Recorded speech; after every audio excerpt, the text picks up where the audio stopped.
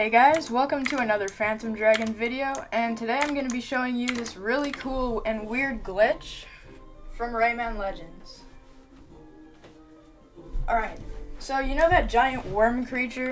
That guy, you have to use Murphy for him, you poke him in the eye, and if you don't know what I'm talking about, then here, I'll go and show you. This thing.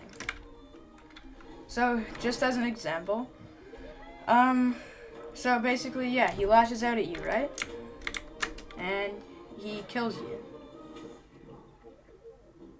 Yeah, but, so now I'm about to show you a glitch that is very weird, and it allows you to get past him without him seeing you. So all you have to do is get past him first. So you just gotta get past him first. Grab this plant, which is a heart. Go over here where it's off screen. Don't use the mushroom.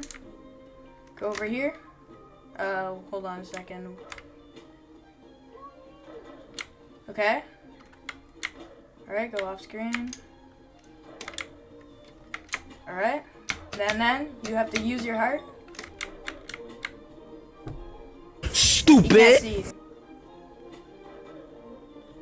Yeah, he just stuck in that position because the game doesn't know that you can do that. So it's pretty awesome. It's pretty awesome that you can do that in Rayman, and here is one last glitch that I want to show you. These guys, you have to tickle them with Murphy, you see? And then you go and attack them. Well, I'll prove it otherwise. Watch this. Bruh. Just wait till they put their thing down, and then you can just ground pound their head. Kinda easy. Oh look, another guy. Yep. Well, thank you guys for watching. This was a pretty short video. Who cares?